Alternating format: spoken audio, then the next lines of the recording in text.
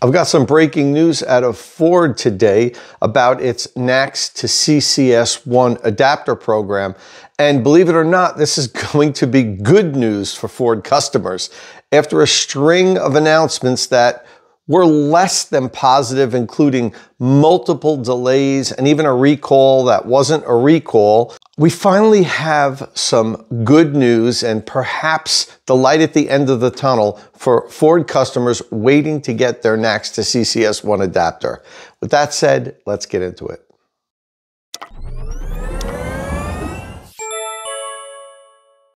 All right, so first, let me rewind a little bit to talk about how we got to where we are today.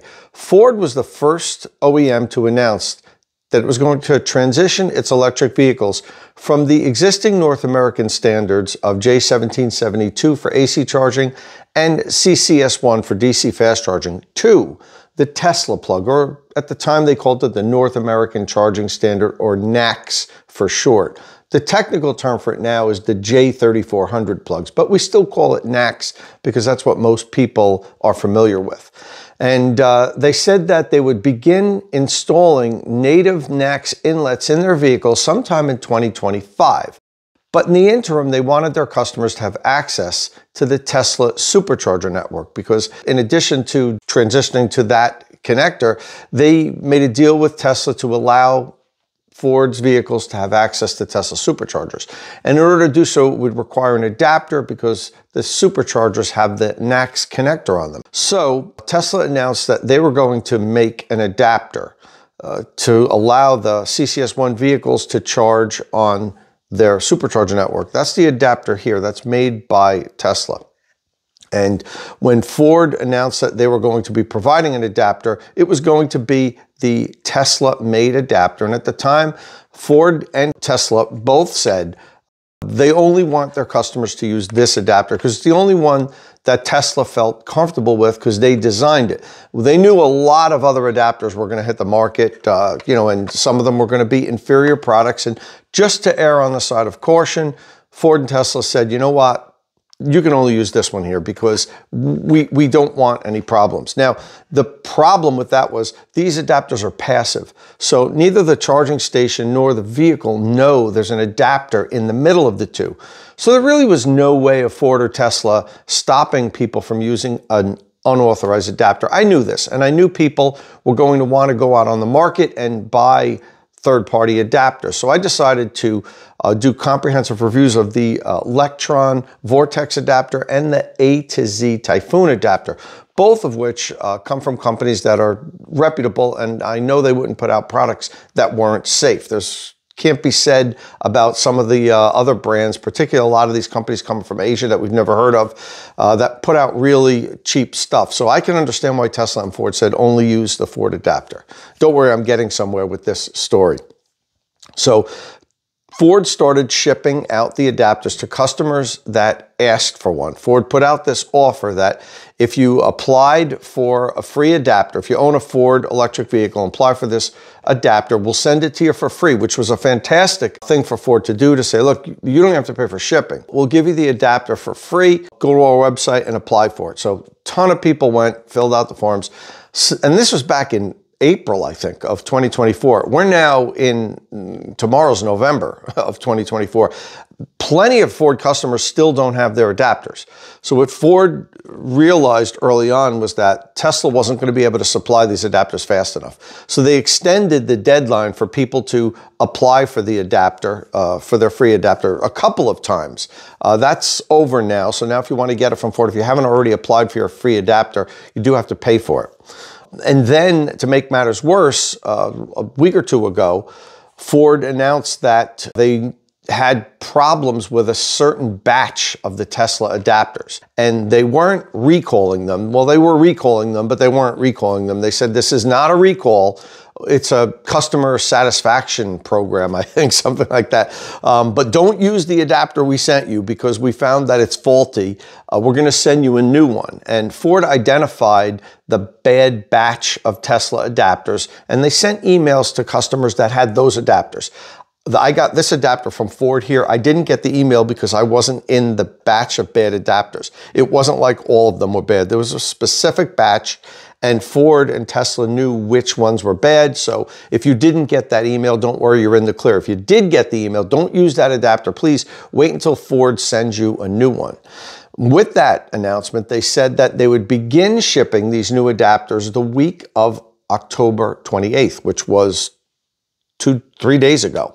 So they should have begun shipping them already. And I announced this not recall here on State of Charge. I got a ton of customers that responded saying, look, Tom, I still haven't got my initial adapter. I applied for this thing in May, and now Ford's going to send a second adapter to some of their customers, ones that were lucky enough to get this adapter early on. That's not fair. I mean, I got a lot of comments. You could go back to that video. I'll put a link to that video in the description of this video, and you'll see a lot of people were not happy that some customers were getting their second adapter while they still haven't gotten their first one. Okay, so fast forward to now. Ford is announcing today that in order to ease the shortage of adapters, Tesla simply can't make these things fast enough, because now they're supplying them to multiple automakers, to Rivian, to General Motors, to Polestar and Volvo. Ford sees that this isn't going to get any better, and their customers are going to continue to wait. So what they're announcing here today is, State of Charge is powered by Qmerit. After I help you decide which electric vehicle charger you're going to buy, follow the link in the description of my videos and have the installation professionals at Qmerit install it. And by following the link, Qmerit will waive the $200 on-site inspection fee. But in order to have that fee waived, you have to follow the link in the description of my videos. They have officially endorsed the Lectron Votrex adapter. They're actually going to be selling it and branding it Ford, but it is this same adapter that I've been talking about for the last 8 months that I've said, look, this thing is safe. I think once car companies get to really take a close look at it and tear it down and do their own testing, they're going to say, yeah, this one's good too. I think you could use that. I still think they're going to say that about the A to Z Typhoon Pro adapter, but that hasn't happened yet. So as of today, Ford is going to start shipping the Lectron adapter also. Hopefully they've secured a huge purchase order from Lectron, and all of the customers that have been waiting for so long are finally going to get them, because it just wasn't going to happen with this adapter here. I told my followers back in, I think, March, that I don't think everybody that applies for these are going to get them this year. And I know a lot of people said, Tom, that's 9 months from now. They're not going to get them. And I said, yeah, I think there's going to be such a shortage that some people are going to be waiting 7, 8, 9, 10 months. And that's why I told people these two adapters here might be good alternatives. Turns out I wasn't wrong. There's a lot of Ford customers that haven't gotten their adapter yet. So now Ford has announced they're going to be shipping these also. By the way, GM is also shipping this, the Lectron Votrex adapter to customers that order the adapter.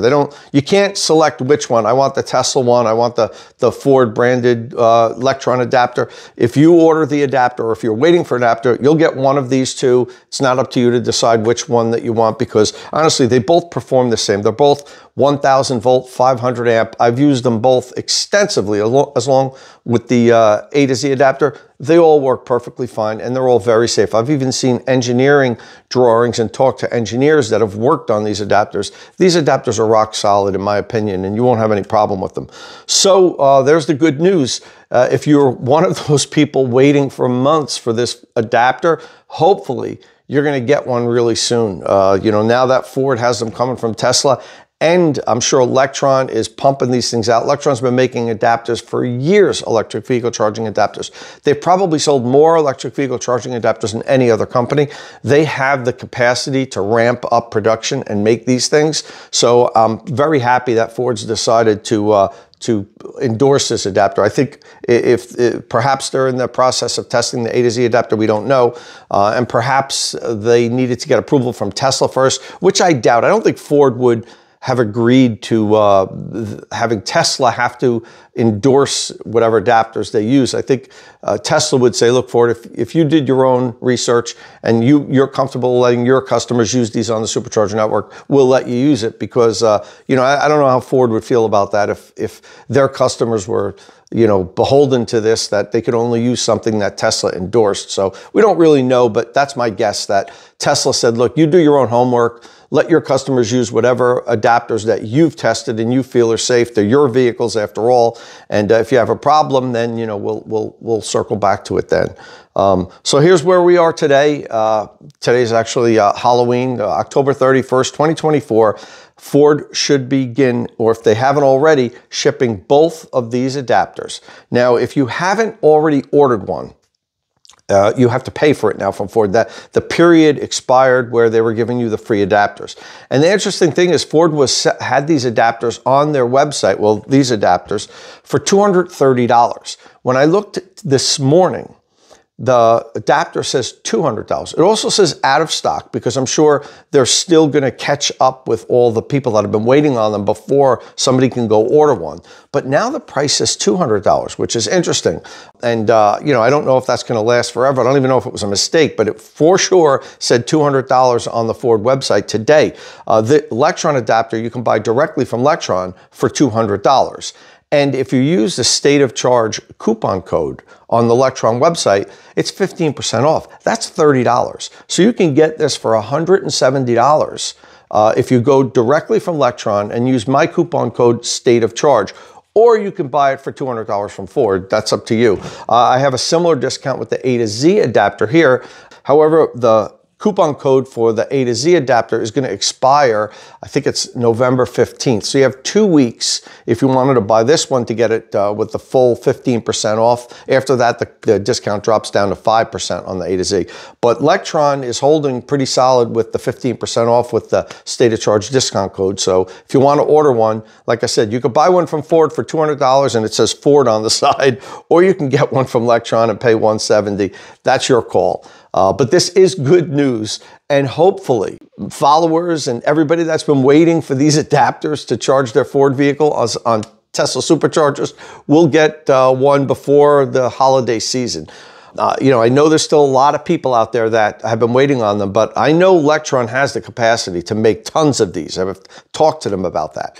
And that plus the supply that Ford's still getting from Tesla should be enough to finally clear out the backlog for all you guys that have been waiting on these for a long time. And let me know in the comments section if you do get your adapter and how long it took, how long you've been waiting. I hope that clears up soon for you guys, because it is liberating to be able to use the Tesla Supercharger network. I own 3 electric vehicles, a Ford F-150 Lightning, a Rivian R1S, and a Chevrolet Equinox EV. And all 3 are the 3 brands that got the Tesla Supercharger access. So whenever I go somewhere, not only do I have all the CCS1 DC fast chargers available to charge, but also most of the Tesla Superchargers. Not all of them, because you can't use V2 superchargers. And the best way to know which Tesla Supercharger you can use is in Ford's navigation system. It will direct you to charging stations that you can access. But I also use the Tesla app, because that seems to be even more accurate than any of the other navigation systems on the other companies, Ford included,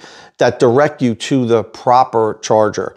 It seems like they're still getting caught up with identifying which Tesla Superchargers you can use and which you can't. I found a couple instances recently that it was wrong. And wrong not, it didn't tell me I can go to a supercharger and I could. It was the opposite. I knew this one supercharger station was V3 and I could use my NACS adapter, but it wasn't listed on the Ford navigation list of chargers. So if you really want the perfect list, the Tesla app tells you that, because I mean, it's their network. They're not going to make a mistake on that one. Well, that's all I have here today. Listen, if you have any other questions, drop them in the comment section. I'll try to get those answered by Ford. And if this is your first time here at State of Charge, hit that subscribe button and ring the notification bell so you don't miss any upcoming electric vehicle news and reviews. And as always, thanks for watching.